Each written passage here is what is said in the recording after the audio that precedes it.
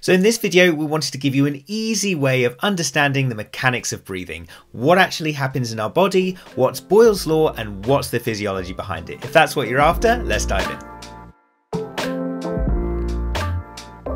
Hey guys, Khalid here, welcome back to Clinical Physio. So inspiration, breathing in, and expiration, breathing out, allows for the exchange and transport of oxygen to our body tissues and the removal of carbon dioxide. But first of all, what actually happens when we breathe? So if we look at the anatomy of the thorax, we need to understand some important muscular structures. First, the diaphragm, which we can see here at the lower part of the thoracic cage, as well as the internal and external intercostal muscles, which attach to the ribs. Inspiration is an active process requiring the contraction of those muscles. So when the intercostal muscles contract and the diaphragm contracts by flattening, it pulls the thoracic cage up and out. Now we can forcefully expire, but on the whole, expiration is a passive process requiring the relaxation of those muscles. So when the diaphragm relaxes by rising, and the intercostal muscles relax, the thoracic cage moves down and in. Now, if we consider our lung tissue anatomy, between the lung tissue and the thoracic cage, where our ribs are located, is where we find the pleural linings. We have the parietal pleura, which is a lining that attaches to the ribs, and we have the visceral pleura, which is a lining that attaches to the lungs. Now this is where the body is really clever. Between the visceral pleura and the parietal pleura sits the pleural cavity. This space is filled with pleural fluid in a vacuum. The force from the surface tension within the fluid keeps the visceral pleura against the parietal pleura. That means that the lungs are kept against the thoracic cage, and therefore when the thoracic cage moves, the lungs move with it. So that's what happens. The intercostal muscles and diaphragm act on the thoracic cage, and the pleura keeps the lungs against the thoracic cage, so the two move together.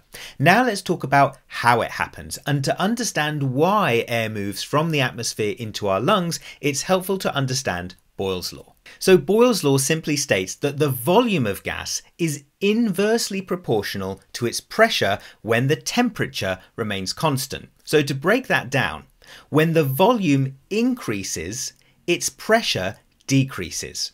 When the volume decreases, its pressure increases. And we know, again, when at a constant temperature, that air or gas moves from an area of high pressure to an area of low pressure. Now that's really key, so let's say that one more time. When the temperature is constant, gas or air moves from an area of high pressure to an area of low pressure. So when we are at rest with no breathing, the atmospheric pressure is 760 milliliters of mercury, and the intrapulmonary pressure, the pressure within the lungs, is also 760 milliliters of mercury. Another way we can say this is that the pressure is zero, because there is no difference in the pressure on the outside and the pressure on the inside. So therefore, during inspiration, we have contraction of the diaphragm and the intercostal muscles that moves the thoracic cage up and out. That means that the lungs move with it, and therefore the lungs expand, increasing the volume of the lungs. Remember, as per Boyle's Law, when the volume increases, the pressure decreases, and therefore the pressure within the lungs reduces from 760 milliliters of mercury to 759 milliliters of mercury. Remember, as we said before, air or gas moves from an area of high pressure to an area of low pressure.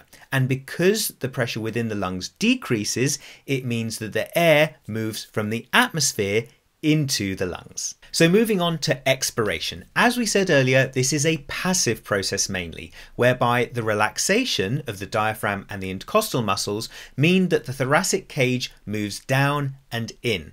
The lungs move with it, which means that the volume of the lungs reduces or decreases. As we said with Boyle's Law, when the volume decreases, the pressure increases. And in fact, the pressure within the lungs increases from about 759 milliliters of mercury to 761 milliliters of mercury. Now, final point. We know that gas or air moves from an area of high pressure to an area of low pressure.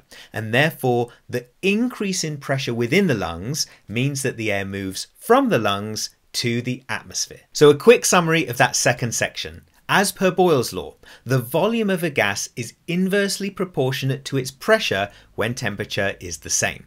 Therefore, when the volume increases, the pressure decreases.